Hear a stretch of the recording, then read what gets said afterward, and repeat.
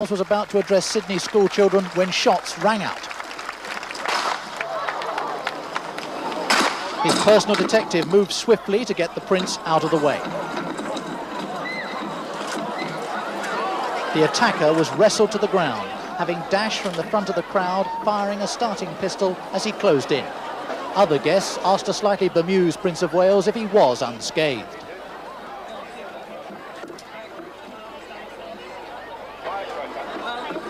Amid the confusion in front of a large and horrified crowd, it seemed for a few terrible moments that a tragedy had occurred. Keep back. Keep back. Keep back. Those of us present did fear that an attempt had been made on the prince's life.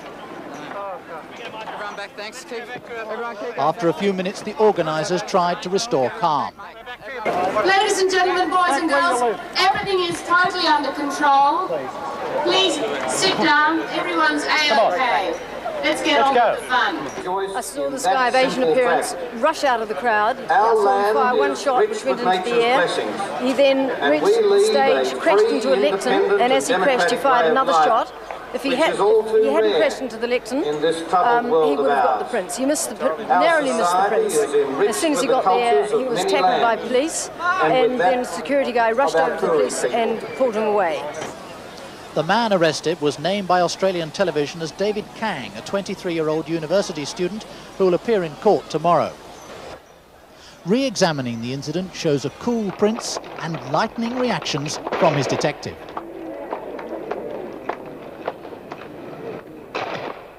This is protection work at its best, but the fact that Charles has fairly low-key security has raised difficult questions.